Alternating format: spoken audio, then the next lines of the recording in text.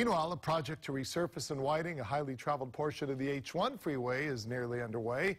Much of that work, though, will be done at night, so crews don't want to interfere with the rush hour traffic.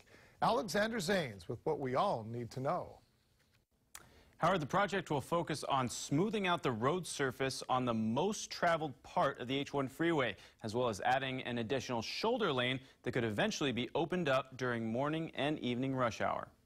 This stretch of the H1 freeway sees around 240,000 cars each day. With that amount of traffic, the DOT says working overnight is the best option. It's the busiest portion of the state by far in terms of the highways.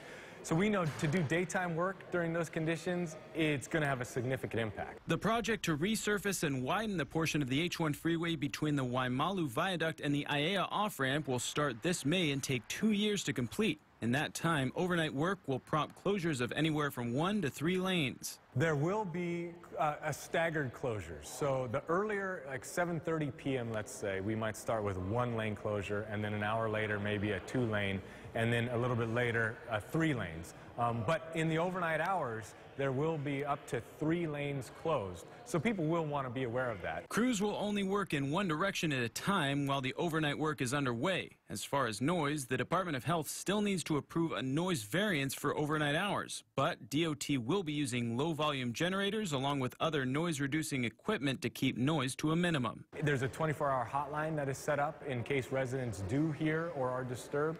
They can give us, the project manager, a call, and they could work to make sure that, we are being good neighbors and we are being good stewards of this roadway and of this work. And for a complete construction schedule as well as weekly updates, you can find a link on our website, khon2.com. Howard?